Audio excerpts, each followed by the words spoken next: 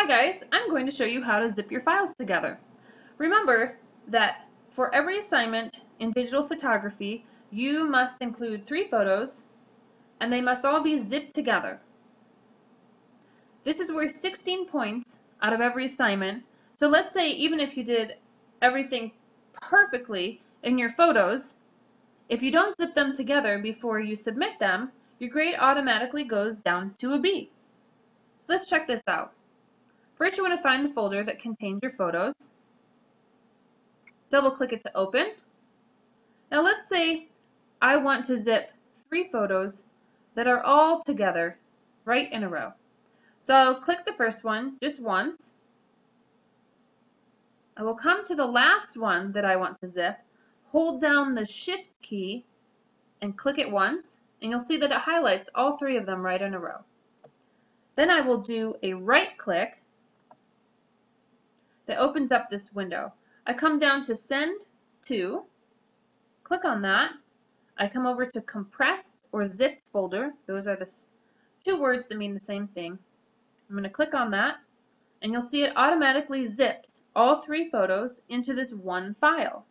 So when you're ready to submit, you will go to the Dropbox, and when it gives you the option to find your file, this is what you will want to click on. It's one folder that holds all 3 photos. Okay, let's say you have 3 photos. Let's say that you have 3 photos that are not all right in a row. Click on the first one. Find the second one. This time, instead of holding down the Shift button, you'll hold down the Control button. Click on that. Find your third one. Click on that. And then you'll do the same thing. Right click, Send To, and then Compressed again. Now, sometimes your photos will look like this.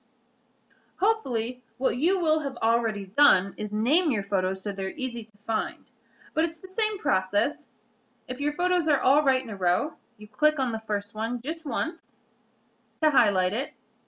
You come down to the third photo, holding down the Shift key, click that again so they are all 3 highlighted. Again, you will right click, Send To, and then Compressed again. Same thing if they're not right in a row. Click the first one, holding down the Control button, click the second one, and then again, holding down the Control button again, click the third one, right click, Send To, Compress.